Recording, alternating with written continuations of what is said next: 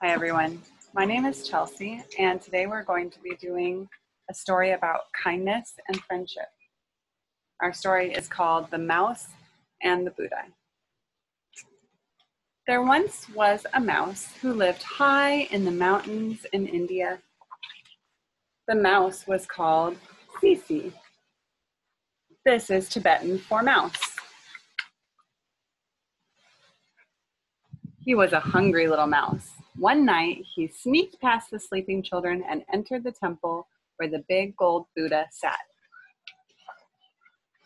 In front of the Buddha was a feast for a king. There were oranges, chocolates, and butter sculptures that looked like delicate flowers.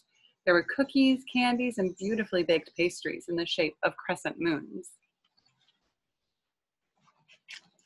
Sisi sat and ate the treats and watched the candles and incense burn to nothing but stubs and ash.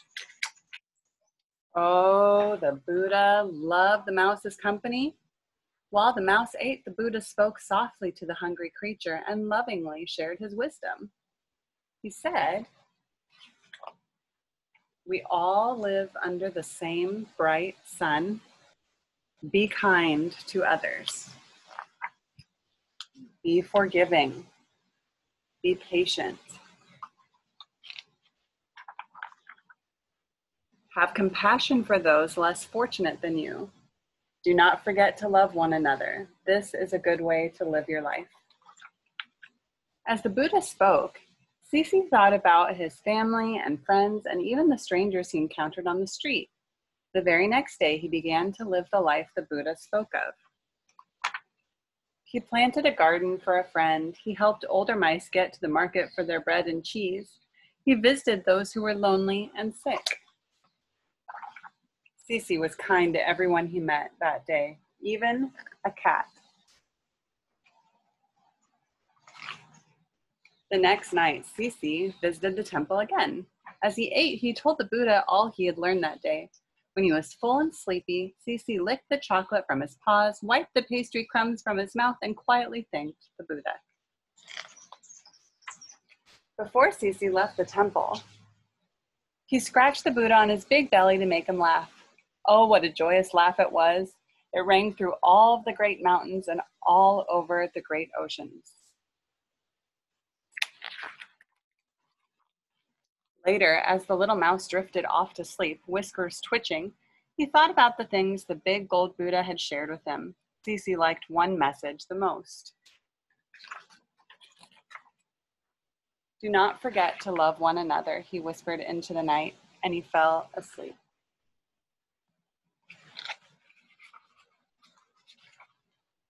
And that is the end of our story. So here are my questions for you today to talk about with your family. What pieces of wisdom did the Buddha share with the mouse? What did the mouse do after hearing the Buddha's wisdom? Do you remember, did he just sit there and go, "Oh, okay," or did he actually do something? How did the mouse show his appreciation to the Buddha that evening? What piece of wisdom did the mouse like the most and whisper as he fell asleep? Was there one of the pieces of wisdom that you liked the most? Something that you remember from the story?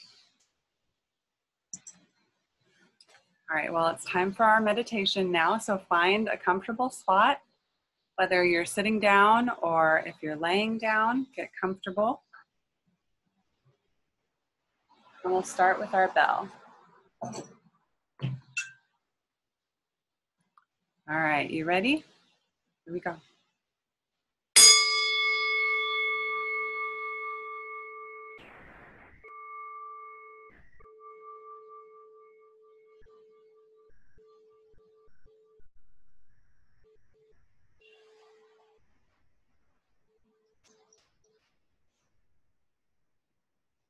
Close your eyes and take some deep breaths in and out. It's nighttime and you are standing beneath the most beautiful tree you have ever seen. Its leaves are vivid blue and shaped like stars, and from its branches hang tiny shining silver-colored fruits. You pick one of the fruits from the branches. It smells more delicious than mangoes, peaches, or strawberries. And you take another deep breath to inhale its scent once more. As you gaze up at the tree, you can see that brightly colored pieces of cloth have been tied to the branches, and that a message is printed on each piece of cloth. You can't quite reach the pieces of cloth, so you climb up a lower branch of the tree until you're sitting safely and comfortably. You carefully untie the piece of cloth and read the message. It says, "May you be well. May you be happy." You close your eyes and breathe deeply as you think about the message.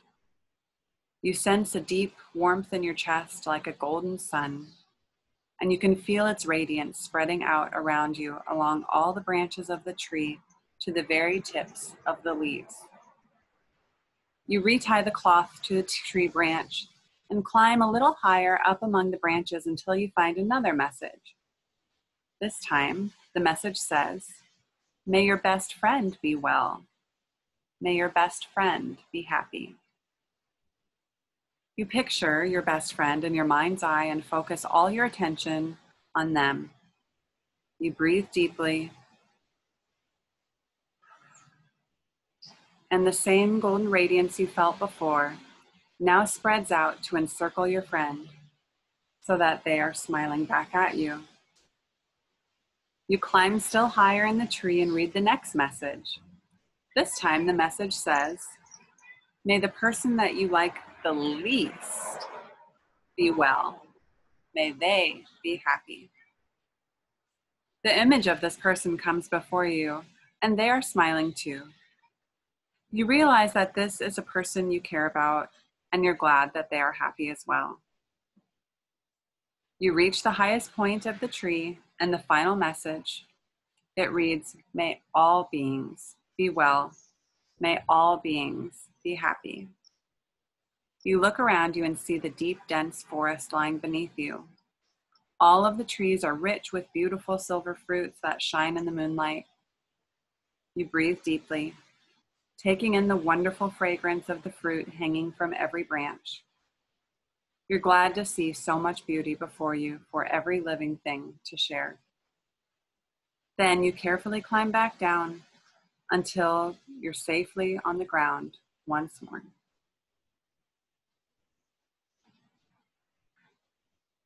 Now let's listen to our bell as we start coming back.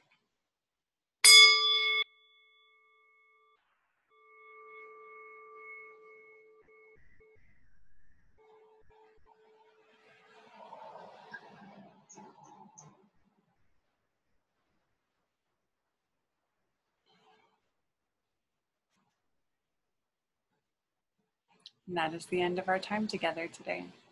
Thank you for joining me.